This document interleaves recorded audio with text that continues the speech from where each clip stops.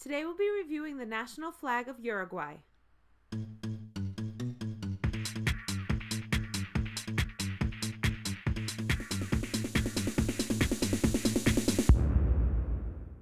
The review will be done using the 5 basic principles of flag design as outlined in the book Good Flag, Bad Flag, written by Ted Kay and published by the North American Vexillological Association. Here is a quick rundown of the 5 principles. We will review the flag under each principle and give a score out of 10 for each. At the end, we will calculate the average score of the 5 principles, which will give us the overall final score for the flag. Let's begin.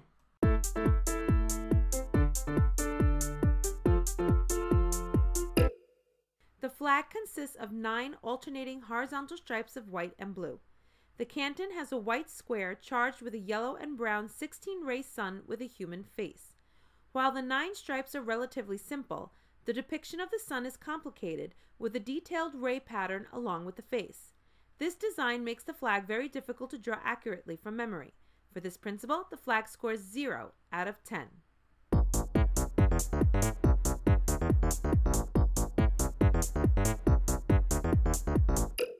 The flag was adopted in 1830. It replaced this similar flag with 19 stripes, which had been used for the previous 2 years after the country gained independence. The flag was heavily influenced by that of Argentina. It took the blue and white colors as well as the sun depiction, which is known as the Son of May. It's believed the overall layout was influenced by the flag of the United States. The 9 stripes represent the original 9 departments that made up Uruguay when the country gained independence. The Son of May is now the national emblem of the country and was originally used as a symbol of freedom and independence, and this is based on a legend that in 1810 the sun broke out through the clouds in Buenos Aires at the time the Spanish colonies first declared independence. It's believed by some that the Son of May is a depiction of the Incan sun god Inti. While some of this is good symbolism, we have a couple of issues. There are now 19 departments in Uruguay as opposed to the 9 original ones. However, all the new departments were created by splitting up some of the original ones, so it could be argued that all the current departments are represented because they were all previously part of the original 9 departments. So for that reason, we're not going to deduct marks for the stripes. The same can't be said of the Son of May, unfortunately. Uruguay and Argentina have a shared history when it comes to Spanish rule, and while there was a common interest to gain independence, we think it's a big problem that Uruguay copied the Son of May from Argentina along with the symbolism.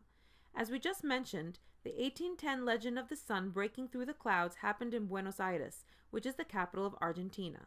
Also, while there is no conclusive evidence linking the Son of May to the Incan sun god Inti, the Incan Empire extended to part of present-day Argentina, but it was nowhere near present-day Uruguay. Because of the issues with the Son of May, the flag loses quite a few marks. For this principle, the flag gets 4 out of 10.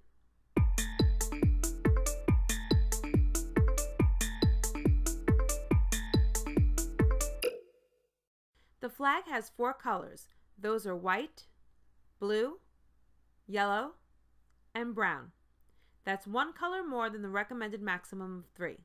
Brown is not part of the standard set, while the other 3 are. Regarding contrast, the blue and white stripes contrast well, and the brown and yellow of the sun also have good contrast. Because the yellow parts of the sun have a brown outline, this ensures there isn't a contrast issue between the yellow of the sun and the white canton. Overall for color, the flag scores 8 out of 10.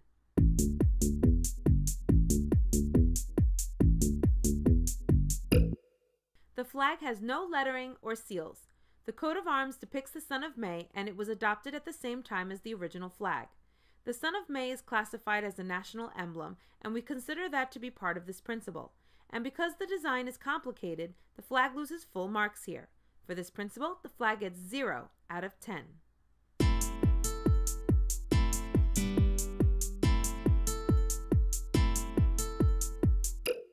The flag is distinctive.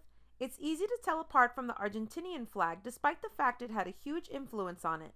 And it's also distinctive from the US flag, which also influenced the design.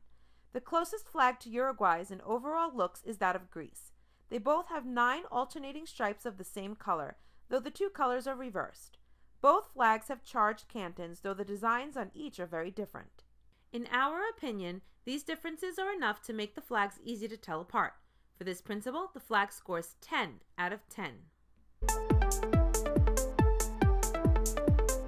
So now we review the flag on each of the 5 principles. We're going to add the scores and divide by 5 to get the average. So for the National Flag of Uruguay, we get a final score of 4.4 out of 10.